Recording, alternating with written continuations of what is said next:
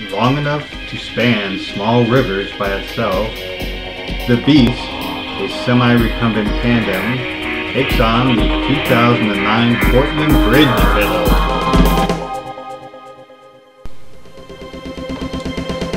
The Bridge Pedal is offered in 3 different versions: the 11 bridge, 8 bridge, and 6 bridge versions. Due to my inattention to detail, we fell in with the 8 bridge ride. So what you see here will be a hybrid of the 11 bridge and 8 bridge routes. The first bridge we'll cross is a Hawthorne Bridge. Built in 1910, this 100-year-old bridge is now the bicycle freeway for East Side commuters coming downtown.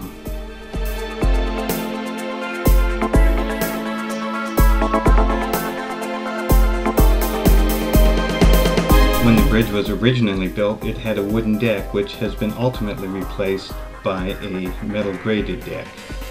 For the bridge pedal, a temporary but noisy wooden deck is reinstalled. At this point in the ride, things tend to be very crowded and very slow, so be patient, be aware, enjoy the view. In the distance there is the Markham Bridge, which we'll be going over. We pass the Oregon Museum of Science and Industry as we head towards the entrance to the Ross Island Bridge.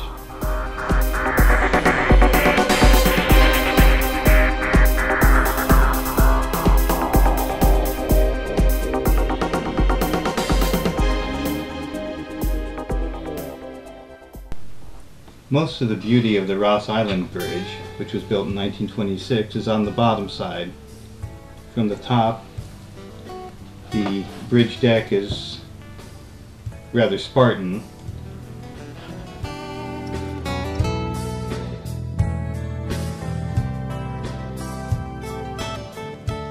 You have to pay close attention as you go over this bridge.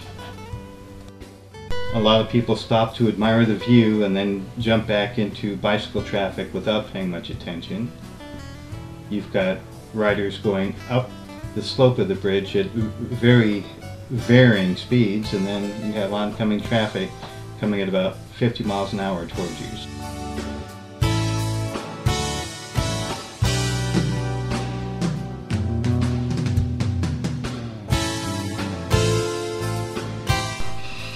The wide sidewalk and nice view make this a great bridge to ride over any time of year, but be aware that the west end of the bridge is not bicycle friendly and has a hazardous traffic patterns.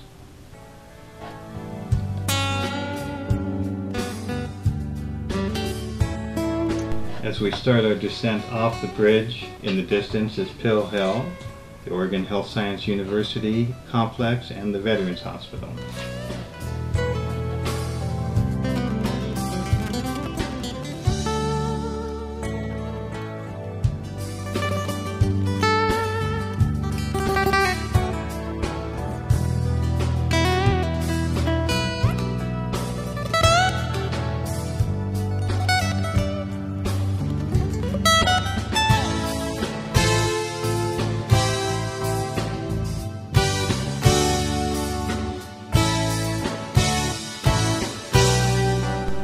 After leaving the Ross Island Bridge, there's a short stroll through the south part of downtown Portland as we approach the Markham Bridge. Much of this area is occupied by the Portland State University.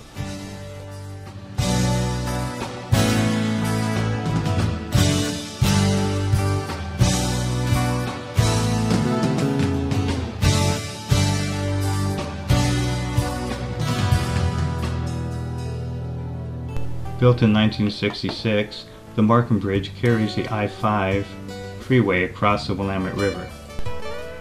The bridge was an affront to the design sensibilities of Portlanders, at least the Portland Art Commission. I find it has a certain sinuate beauty as it snakes its way across the Willamette River. We're actually approaching the bridge on the I-405 approach rather than the I-5 approach. The two freeways merge at the west end of the bridge.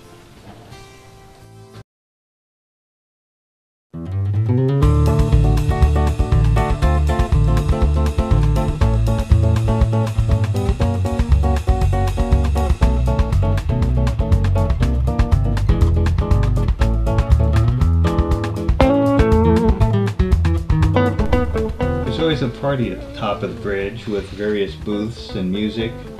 Lots of people stopping to enjoy the view, take pictures. So you've really got to pay attention because there'll be people stopping in front of you and people going different speeds.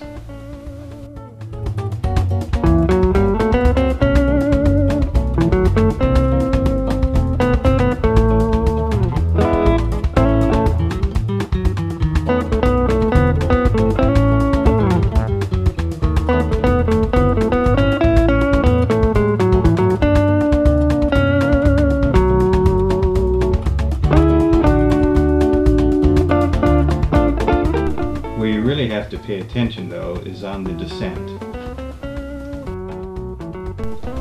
The descent can be hazardous because you're going over these very large expansion joints. You've got people that aren't used to riding fast and certainly aren't used to riding in a pack.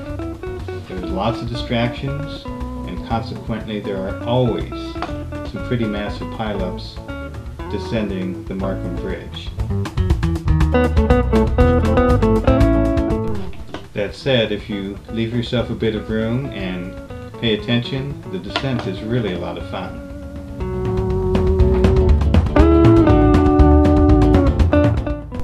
It was at this point we joined the group we were supposed to be riding with, that is the 11 Bridge group.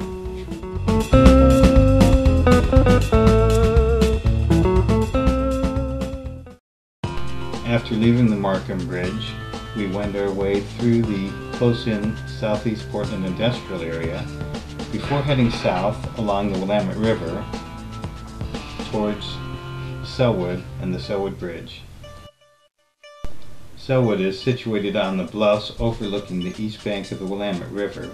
At the base of the bluffs is the Springwater Bicycle and Pedestrian Trail, which follows the river and is a great place to ride.